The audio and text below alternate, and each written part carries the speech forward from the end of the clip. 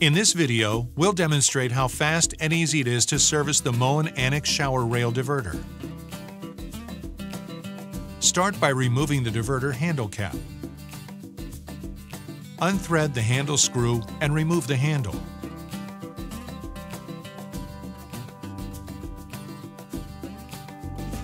Slide the lower escutcheon away from the flange. Unthread the mounting nut with the provided 5/8" wrench. Then the swivel nut to release the bottom of the shower rail. Remove the set screw at the top of the shower rail using the provided 1/8" hex wrench. Slide the shower rail from the wall. From the back of the shower rail, use the provided retainer nut tool to unthread the retainer nut clockwise.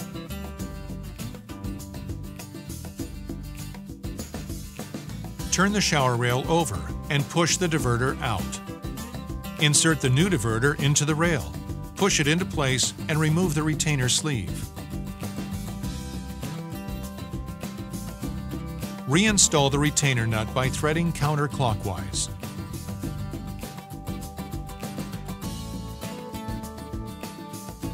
Position the shower rail back on the flanges. Tighten the swivel nut and then the mounting nut.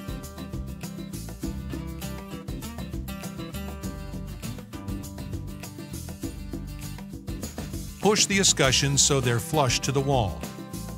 Make sure the shower rail is level and tighten the set screw to secure it in place. Reattach the handle and handle cap, and you're done.